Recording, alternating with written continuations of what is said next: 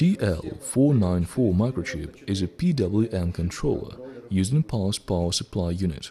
The control includes an error amplifier, comparer, control trigger, regulator, output stage control circuit and built-in adjustable generator. The microchip operates at the fixed frequency determined by the internal generator.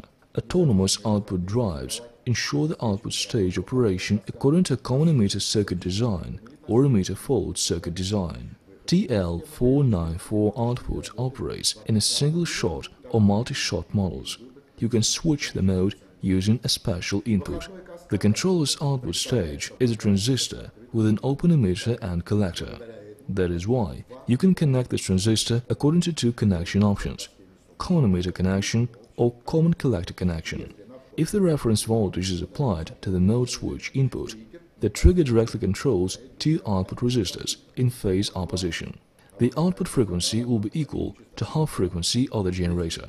The single-shot mode requires high current.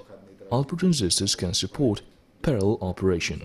For this purpose, you need to ground the mode switch input. This will block the output signal from the trigger.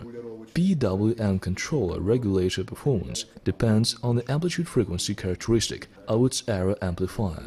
The error amplifier outputs have a high active voltage level. They have a common OR function at the PWM comparer input. The discharge of a capacitor at the comparer's output generates a positive impulse that clocks the trigger and blocks output transistors. TL494 has a built-in reference voltage source of 5 volts.